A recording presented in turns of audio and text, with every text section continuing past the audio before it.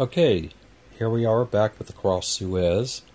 It is now turn 5, and it's the Israeli player turn. This is the situation before the Israeli player movement and combat declaration. You'll notice that there are quite a few olive-colored units on the board, and there are very few khaki-colored units on the board. This does not bode well for the Egyptian player. So I'm kind of between a rock and a sand dune here. We'll see how this turn progresses, but I think this is going to be probably the final turn in which the Egyptian player has any chance at all of cutting the east-west road leading to the canal. So I think we're getting really close to the end here, and I'll come back after the Israeli player movement. And this is the position of the Israeli units after the Israeli turn 5 player turn movement phase. He has positioned his units. He's going to block my reinforcement entry over here, thus preventing me from blocking the east-west road or getting anywhere close to the bridge. He's also pocketed these units here, still preventing me from getting to the road or to the bridge. And he's also surrounded that unit, and it is probably not going to be around much longer. So anyway, we are going to go and find out what his orders are for combats, and I will be back with the results of the Israeli combat phase of turn 5. Not looking good, folks, for the Egyptian player. Okay, here we are back with the end of the Israeli player turn of game turn 5. He had a couple of successful attacks this turn. Okay, he had a lot of successful attacks this turn. This is the current Egyptian dead pile from just this turn alone. And I have, well, I guess I have one unit on the board right here. The 2nd Brigade of the, or 2nd Regiment of the 23rd Tank Division. And that's pretty much all he has left me on the board. So the road is open, the bridge is in place. There's nothing I can do to contest either one of those. I have a few reinforcements coming in here just off the board. However, he has positioned units here to make it nearly impossible for me to make any progress up the road to block it.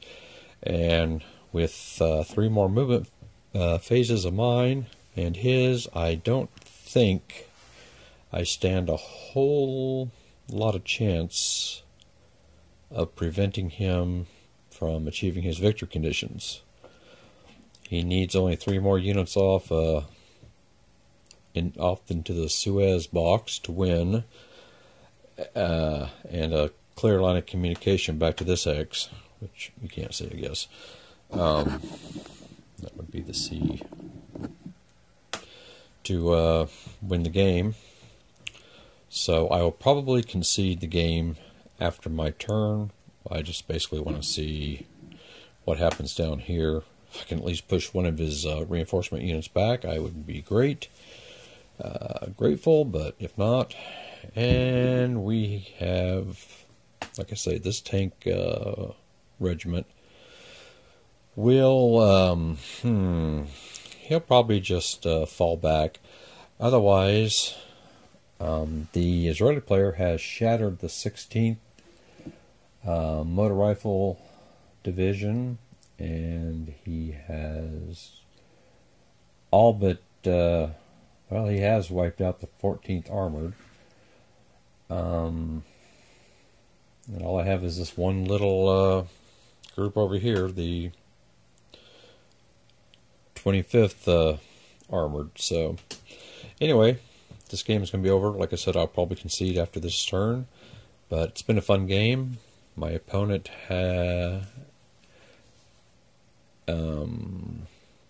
is very, very tough. He knows the game very well and has performed and exceeded all expectations. So anyway, I'm going to go ahead and do my turn, and we'll see what happens. The nice thing is I don't have very many units that I have to plot for. I think maybe 2. So with that said, I will return with the last part of the game, and then I think we may switch games, or switch sides, and I'll play the Israelis and he will play the Egyptians. But I'll let you know when that time comes. So probably one more video and we're done with those. Well, at the end of game turn 5, I went ahead and conceded to my opponent and congratulated him on his win. As you can see, there are very few, there are no Egyptian units actually on the map. My attempt to reinforce, bring on reinforcements over here, failed spectacularly when I rolled an attack or retreat. Nowhere to go, so he died. And let's see, my first attack was over here, and that was a wonderful 6 die roll of a 6, which was an attacker eliminated. And let's see, I think that was pretty much it. I did try to bombard the Karen 1 and the Baram 1, but I rolled a 4 on both of those, so nothing much came of that. So that's pretty much the game. Game ends on turn 5 with an Israeli victory. And I'm not sure if I'm going to go for a rematch right now or we'll try something different. But anyway, that's the game, and I had a lot of fun. And I hope my opponent did also.